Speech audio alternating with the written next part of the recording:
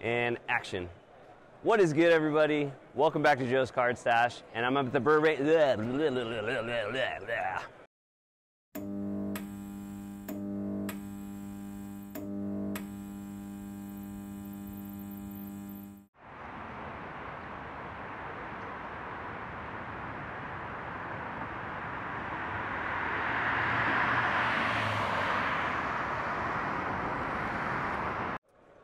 What's good, everybody? Welcome back to Joe's Card Stash, and I'm at the Burbank Card Show here in Ontario, California, the biggest card show on the West Coast. We're gonna walk around here, see if we can find some UFC cards, see if we can find some UFC card collectors, some dealers, talk to some people. I also have $500 to spend, so I'm gonna try to see how many UFC cards I can buy. Should be a lot of fun. Stick around.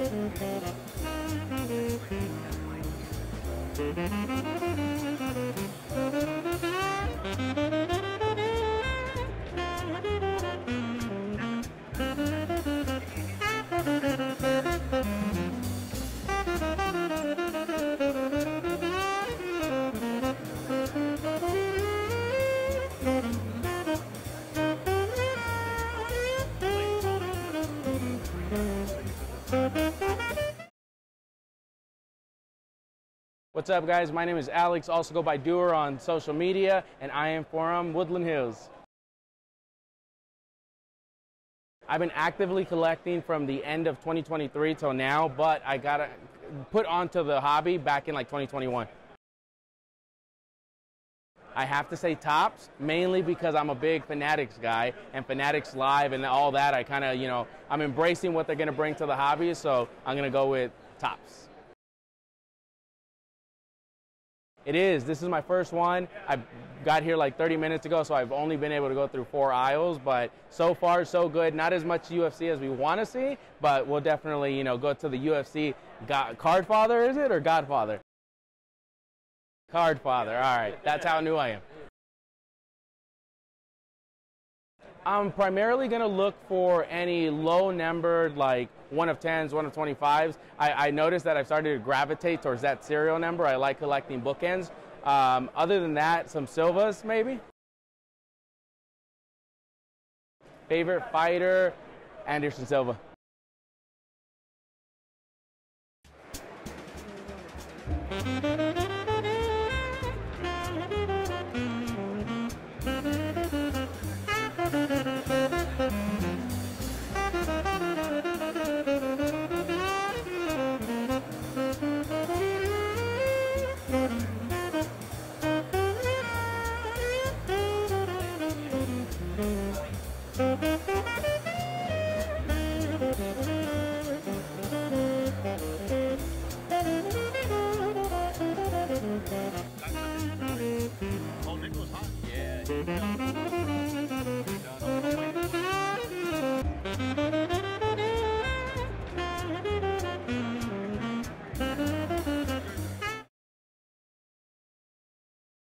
Hi, my name is Mondo. I've been collecting UFC cards since the release of Round 4 in 2010. This is my first time to any card show. Well, I saw that there's different grading services provided here, so I came to grade some cards. Of course. Right here we have a 2019 Finest Islam Makhachev rookie plate. This is the black version, numbered 1 of 1. To the left of it, we have the 2011 Finest Charles Oliveira plate insert, also 1 of 1. And from that same set, we also have a John Jones autograph. And then I have a full set of gold from 2011 Finest inserts, but the ones I want to grade today are the John Jones, the Anderson Silva and the GSP. To the left of that, there's a 2020 red ink first-year autograph of Israel Adesanya. I'll also be sending in a couple of Mighty Mouse. He's one of my favorite fighters to PC. I have 3 of the 2011 Moment of Truth rookie autograph cards. Right above it, I have the 2011 Finest printing plate of Demetrius Johnson as well. And then to the left of that, another first-year card. This is the insert of Kid Yamamoto versus Demetrius Johnson. This one's a ruby, by the way, number 8. And then I have a couple more Charles Oliveira cards. These 2 to the right are actually the Octafractor, the rubies, numbered to 8 each. And then I also have a gold version of it. At Mondo MMA Cards.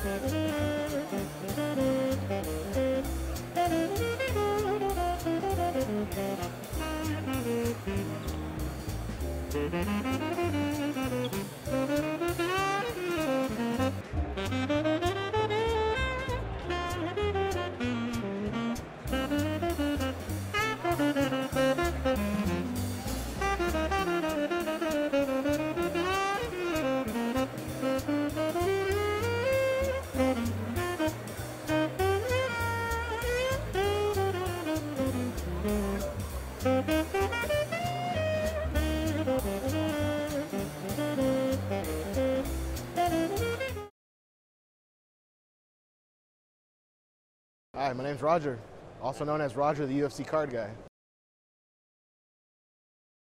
It's actually my second time. It's pretty good vibe. Not too much UFC cards, but the ones that are here are like big ones. Just a little bit before Prism came out, so I say like about 3 years about. John Jones, always gonna be John Jones. Just looking to see what I can add to the PC, you know. I actually added a couple of good ones today, so. For sure. So I got this one. This is one of my favorite Bruce Bufferatos, 2010 Leaf. This one's purple out of 25. I don't know if you can see the number right there. Nice. Of course, the guy of the weekend, Ilya, the new champ. So I got the mezzanine tie-dye at a 25, Gem Mint 10. I have the octagon side tie-dye, SGC 9. Then I got gold National Treasure at a 10. This guy, I don't know if you know him. His name's Conor McGregor. This one is kind of my favorite museum collection just because it's so hard to get 10. And obviously gold always goes a long way. This is my favorite John Jones autograph that I got. Obviously, because it says youngest champion ever. Here's another John Jones auto I got. Near mint 8, but you know, it's a patch auto, so kind of expected. This one though, the Sean Strickland patch autograph, gold out of 10, Gem Mint 10. Pop 1, I'm pretty sure you ain't gonna find another one. And then I got my 2 Anderson Silva early autographs right here. Pop 3, and I got 2 out of 3 that are graded. And then these are the 2 that I picked up today. I got the John Jones Pulsar out of 25 flashbacks. Love the flashbacks. And I got 21 debut Prism knockout insert out of 25 Mojo. SGC 10. It's a couple of things I got, you know.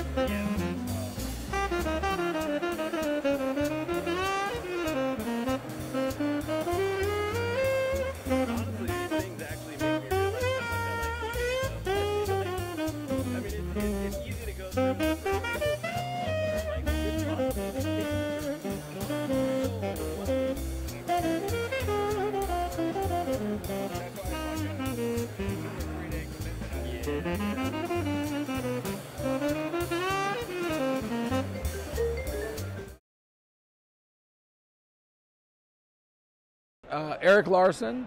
On Instagram, I'm the UFC card father. And in Facebook, I'm just Eric Larson, part of, I don't know, 8 or 10 different UFC card groups, have a couple of my own, and proud member of several other large ones. Started in 2008, pre-Tops, and when Tops round 1 hit in 2009, I went in first, and I'm still struggling to get out of the water. It's been one hell of a show. I'd encourage anyone that collects UFC cards to come to the next one. I'll be at the next one, which will be in August of this year in Anaheim. It's been a phenomenal experience. Great UFC fans. We had a ton of UFC stuff here. We're down in the last couple hours of the show, so we're packing up on some stuff. But we had so much great stuff and so many great customers. So many people that had told me they would come see me, and they showed up. And so it was wonderful to meet people that I've known for years. I was here with the MMA Cardboard for a couple days, and Luis and I had a fantastic time.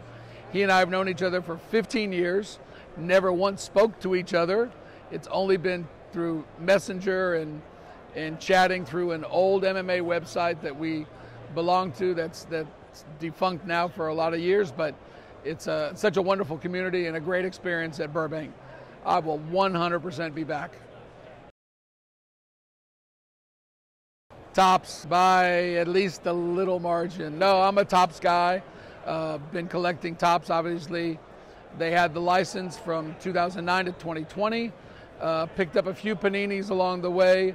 It just wasn't my cup of tea, but super happy to see Tops come back and get the license, and can't wait for Chrome to come out this year. I don't consider that it's going to skyrocket in the next 5 years. I think it's going to continue to go up and up and up. I think there's a very good possibility that once people start buying Tops products that were not around the hobby in 2009, 10, in the early years, they're going to start having an interest in those early year products, because Tops will deliver some phenomenal products this year and into next year for sure. I think they've got a 5-year contract, so we're going to see a lot of Tops. I'm buying it myself as much as I can, and looking forward to the product. And I see a very positive long-term future for the product when people start understanding how limited a product that Tops had over the year for the most part. They're going to realize the rarity of the stuff is just amazing level of rarity, and they're going to want to get some of the earliest stuff from 2009, 2010, 2011 through 2013, and the knockout years, the bloodline years, the finest years, the chrome years, museum products. When they realize in the next couple years when those get launched by Tops, they're definitely going to want to go find the older stuff. Wow, you know, it's I'm going to have to look for a Kleenex because I might shed a tear, but I sold the 2014 Triple Threads whale of Conor McGregor. There's only 4 in the world. I had one, and I know exactly where the other 3 are. And now the 4th one is with an extremely happy collector who probably will never let the thing see the light of day. I don't know if it'll end up on social media at any point in its lifetime, but that was a tough one to let go. But I felt like the collector not only offered a very reasonable price for a card that you really can't determine a comp on because there's only 4 in the world, and the 2, and it was a redemption, so it never hit eBay beyond a redemption going to eBay. One guy has 2 of them, and I remember when he bought them, and they were private transactions. And the other guy that has one picked it up at a card show, probably 6 or 9 months ago, and it was hard to determine a fair value. So I had to determine something that was going to be something that would keep me and the family happy, and pay for Costco-sized, Sam Club-size box of Kleenex, because I'm going to have some regrets to let it go. But when you've got 450, 500,000 UFC cards, you should let a few go. You got to let some into the market. You've got to let some other collectors enjoy the things that you've enjoyed for a long time. But letting any one of one go is always a little bit painful, but I'm sure it's going to make the new owner very happy.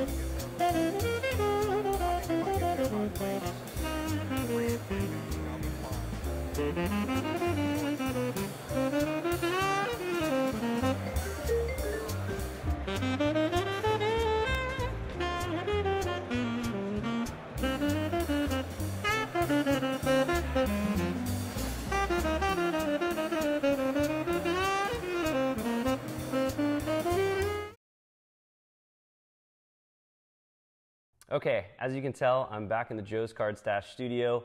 I wanted to show off the cards I bought at the show, but I didn't want to do it at the show. There's too much noise and people and stuff like that. So I thought I'd come back here and give you guys a close look at all the things I picked up for my PC. I'm not going to blab on too much. This video, I'm sure, is already pretty long, so I'm going to get right into it and show you what I picked up. Number one, as you know, I feel like most of you guys know, I'm very, very interested in collecting round one, Topps round one cards, trying to get them graded at PSA and trying to get PSA 9s. I got these from the UFC Card Father. I'm going to tell you right now, almost all the cards I got are from the UFC Card Father. He just has everything that I'm looking for personally. So a big part of this show was me meeting up with him and buying things from him. If you guys don't know, he has one of the biggest collections of UFC cards, or the early top stuff in the world.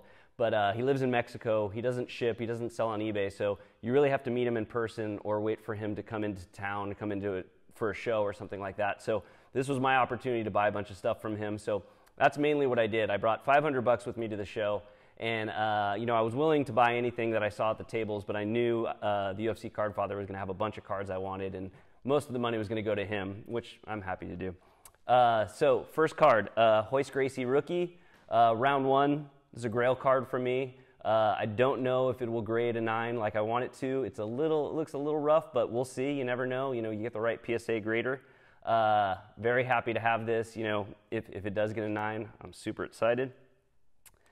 Second Grail card. This is another huge one that I want. GSP rookie. Same thing. Round one. Same thing. I'm really hoping for a 9. You know, looks probably closer to an 8, but we will see. If it doesn't get a 9, you know, I'll probably sell it and try again. Keep trying to find clean copies of these. If anybody out there knows of really, really clean round one copies of cards, please let me know. I'm always looking. It's really hard to find these in good condition. But you know, these are pretty good. I'm hopeful, so we will see. Next card, Charles Oliveira. I'm just a big fan. I've always wanted his rookie card. This is it's out of 288. I believe this is 2011 knockout, 2010 knockout, I believe. Yeah, he's a GOAT. I wanted one of his cards. Again, really clean copy. The main thing with all of these is I wanted raw cards. I didn't want graded cards. I wanted raw cards that I could grade myself, that I would hope would get, you know, high grades, because that's what I'm really always trying to go for with the older stuff, is trying to get high grades where the pops are really low. So very cool card. Very stoked to have that. Next one is Demetrius Johnson, 2011 Topps Finest. One of my favorite sets. Love this set. Love Mighty Mouse. Another big Grail card for me. This is the X-Fractor. It's numbered out of 388. Again, you know, if I can get a 9 on this, this will stay with me forever. Very stoked. Love this photo too. It's a great photo of Mighty Mouse. So, yep, Mighty Mouse rookie. Right there, I mean, those 5 cards or 4 cards or whatever, I'm ecstatic. Next, Rose Namajunas rookie card from Knockout. What year? 2015 Knockout. This is one of our only rookie cards that has the rookie logo, which was important to me. I'm kind of a newer guy, so I like the rookie logo. I liked when they started putting them on the cards. So this was really cool to have. I photographed Rose, that's why I PC her. I like her as a fighter and everything, but you know, the fact that I got to spend some time with her, that's a big part of why I collect cards. Is, you know, people I've met, I want to have memorabilia from the time I spent with them. So yeah, I made a video about this if you guys want to watch it. It's a couple videos ago, and it talks about why I collect certain people. And Rose is one of them. And always wanted a rookie card. This is a numbered version of it. Again, hoping this grades pretty well. Very, very cool card. And this one is my first one of one. We have Mike Quicksand Pile, Topps Finest 2011. Again, beautiful set. I didn't realize this, but the red cards are one of ones in this set. You can see it right there. Again, Mike Pyle is someone I photographed for UFC Magazine a long time ago, so, you know, he's not the most popular fighter, so I thought, yeah, maybe I could get a one of one of him because they're not super, super expensive, and of course, the UFC Card Father had one. So, you know, my first one of one. What can I say? This is super, super cool, and it's a guy that I, you know, met and spent some time with. So very, very cool. My first one of one. The next card was not from the UFC Card Father. This is from MMA Cardboard, Lewis. Another guy I collect, Dan Hardy. Again, someone I photographed for UFC Magazine a long time ago. Really like his YouTube channel as well. I wanted to find a card of his where he had an auto, but he signed it with his nickname, the Outlaw. I really think that's cool when they put, you know, nicknames and stuff like that in the autographs. I really want to get a Max Holloway where he wrote Bless, but those are really expensive. This is the red ink from 2000. What is this? 2011. I think this is Moment of Truth, and the red ink out of 15, and just, you know, so cool when he does it. I hope Topps brings that back. I hope they do the red autographs and have them write special things on them, you know, on the lower numbered stuff, because it really makes this stuff cool. Very, very excited to pick this card up. Super cool. Thank you, Lewis. Lewis was right next to the UFC Card Father for the first 2 days, I think, first 2 or 3 days. And they've known each other for like 15 years, and this was the first time they met in person, which is really, really cool. So the last card, and I didn't buy this. This was just thrown in, and it's another one of one. So I got my second one of one, and Eric, the UFC Card Father, threw this in for free. It's a Luke Rockhold canvas memorabilia one of one from, what is this? 2016 Knockout. Again, I collect Luke because I photographed him, and, you know, it's so cool. It's a one of one. I actually really like the canvas memorabilia. I think they're pretty cool. It's you know, a little piece of where they were fighting. I think that's awesome. Is it from a specific fight? Not from a specific fight, but still very, very cool. The fact that he just gave me a one of one just shows you the type of person Eric is. So thank you again, Eric.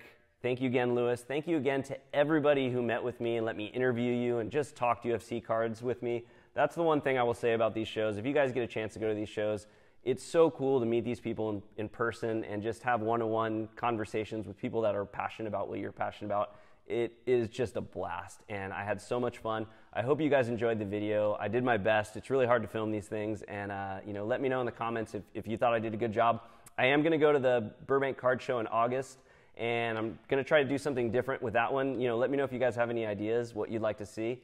But that's it. Thanks for watching. I'll see you next time.